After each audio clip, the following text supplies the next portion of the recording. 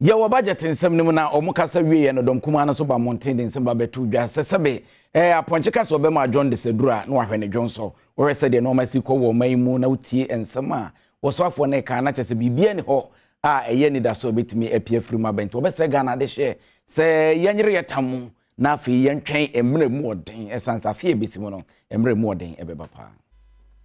Dom kuma wo mrahye bedwam no ede wo mo ensem etudwa ede fa afiwe budget no wo mo de tudwa se budget na osoafo ohwe Ghana sikasem eso ede betudwa no hwi enim wo mo akire mu se enema wo de betudwa no akire se afekura na Ghana fo eho eba bekire ranking member ono no da finance committee ni so ewo mrahye bedwam dom kuma na no ato forcing ene mrahye bedwani ono no wo Bogatanga Central Isaac Adongo ene de sansemi eto Adom News essential for him. But let me tell you,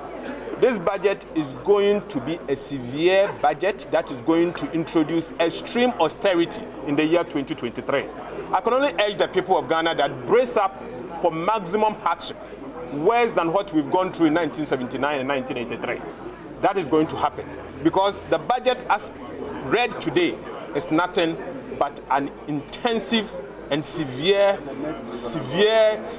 and I repeat the word severe, hardship that they have introduced. So clearly, to the youth of this country, there's net freeze of employment, there's no hope for you, nothing more is happening. To the ordinary trader, taxes is going to go up, and to the people of Ghana, be ready that prices of goods and services is going to go up. Na we anadom kese no a womo ewo mrahye bedwam ede betu dwa se afiwe budget a womo ede tu dwa ewo mrahye bedwam no a womo etu ni din se enkabom budget no eyade a ebeboa ama Ghana afa ne ntumapa efira osoafo abedi kire ono no hwe Ghana sikasem so John Kuma ene abena osei opare ene kasa fa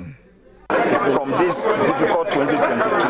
has been provided in the 2023 budget, and there's so much hope. My sister Abena is here and she will add her voice on what the budget was about. Thank you very much, my brother John. Yes, I think my brother has said it all. If you heard, in this budget, we are not only going about increasing our revenues, we are also cutting down our expenditure. So you saw how government is setting the example, and by doing so,